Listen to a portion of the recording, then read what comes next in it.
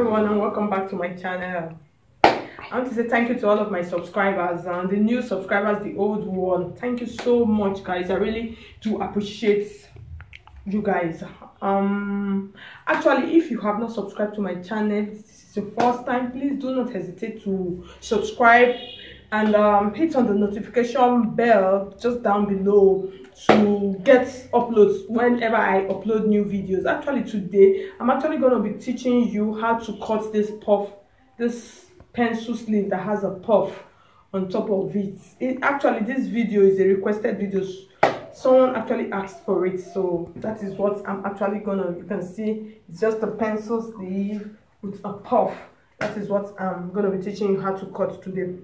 If you actually find this video helpful, please do not hesitate to hit on the like button. Hitting on the like button actually makes me to know you actually appreciate what I do. So that is just the essence. If you're actually having any question regarding this video or other videos, you can just drop a comment down in the comment section. So that is it. So now I'm going to be doing a freehand cut for you. But here actually I have a basic sleeve pattern, but I'm not going to be using this. I'm just going to be doing a freehand cut for you. So it's really going to be simple, easy, and very fast. So I'm just making a straight line here.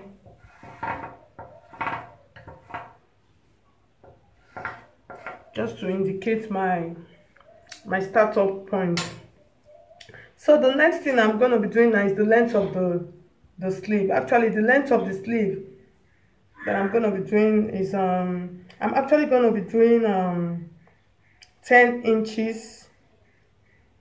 Then I'll add 3 inches to it because of this puff, for this puff. So I'm adding 3 inches to it. So actually here I have 13 inches here. So I have 13 inches. So this is my 13 inches. So I just roll it like this to this end. So the next thing I'm going to be doing now, I'm going to be measuring 3 inches. This 3 inches now is for this puff. So remember I added it at the down part also, that's to the length. So now for the width, I'm going to be measuring 3 inches from here to this point. I'll measure 3 inches like this. And then from this 3 inches, I'll measure another 1.5 inches here. So this is for my cuff actually. Then for basic puff sleeve, from the top point, I'm actually going to be measuring. You can actually use, this is like standard, you can use between 5 and 7 inches. So actually I'm going to be using 7 inches. I'll be making use of 7 inches because I want it to be, I want the curve, I actually want it standing. So that is why I'm using 7 inches. So the next thing I'm going to be doing now, I'm just going to be connecting it like this to this point. So that's just the basic, you can see it just so to this point.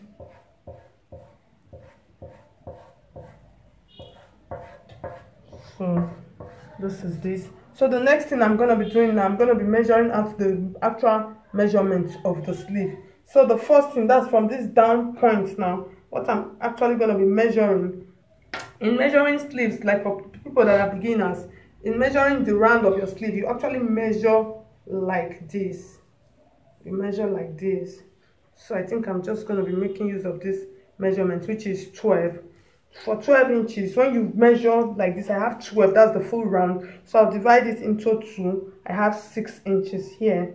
So I'll measure 6 inches like this. I'll measure 6 inches like this. And then from the 6 inches, I'll add, you can decide to add 1 or 2 inch allowance. I'll add 2 inch allowance like this to this point. And then bring it up. And just make a rule. I'm coming to this point. I'm coming to this point because from this point, you remember this 1 inch point that I added. So this is where I'm going to be dragging my puff to. From this point, I'm actually going to be using 10 inches. You can see the point here. So that's 10 inches, which is for my round armhole. When you measure your round armhole, so that is that. So the next thing I'm going to be doing now, in getting an accurate sleeve, the first part I did was this down part. The next thing I'm going to be doing now, I'm going to be doing the upper part of the sleeve, which is this point up. I'm actually going to be measuring it. So most times, like what I normally do to my clients, I normally measure you normally measure to get it right. Like in Nigeria, most times they normally call it, they'll say you're the Christian mother part of the hand. That's the for people that have fat sleeves, fat hands. So you measure to get it right, or else it will be tight. So that is what I normally do. So for this now, I'm gonna be using 14 inches. So for 14 inches, I have 7 inches here for this.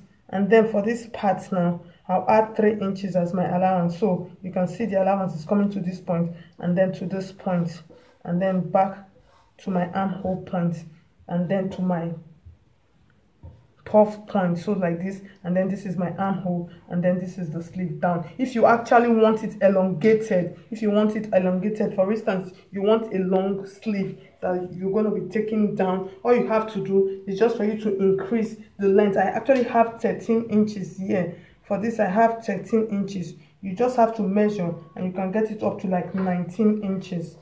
So if it is 19 inches, this, I'm just adding this to this illustration for a long sleeve. This is 19 inches. So the next thing you're going to be doing now is just for you to measure.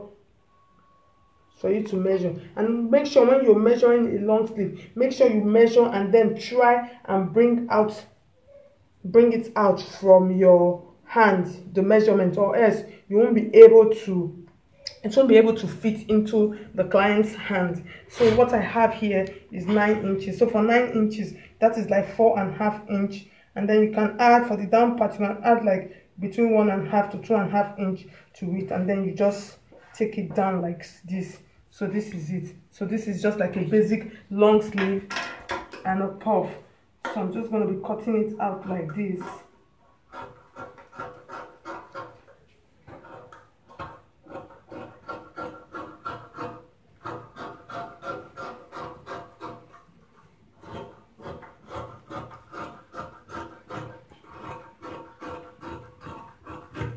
So I'll make a notch here. That's the 3 inches that I measure for the puff. Like I said initially, if I'm gonna be making this length, that is like an elbow sleeve, I'm actually gonna be stopping it here. This is for elbow, but if I want it longer, that's this point. So I'll just take my needle and thread. Okay, sorry, before then, for the front armhole, all you have to do is just, since I'm doing a free hand, for the front armhole, so your hand, so it will fit properly. You can watch another of my video on how to shape your armhole properly. You can see I can raise up my hands perfectly well. You can watch another of my video. It's there. Just go through my videos and then search for it. For the front armhole, for this front armhole, it was actually taken in a bit. So for this armhole, for this front armhole, all you have to do, you just take it in a bit by 1/2 inch, just like this, up to this point, and then you trim it out, and then you trim. This is for the front part, just a little trim, like 1/2 inch trim. You just trim it out. So this is the back part, and then this is the front when you're fixing. So for the fixing, before you start fixing, this is what you do. You just open up like this. I'll open it up like this from this notch point to this notch point. I'm actually going to be gathering it together in order for me to know, so I don't miss it. That's my 3 inches. So I'm actually going to be doing it like this.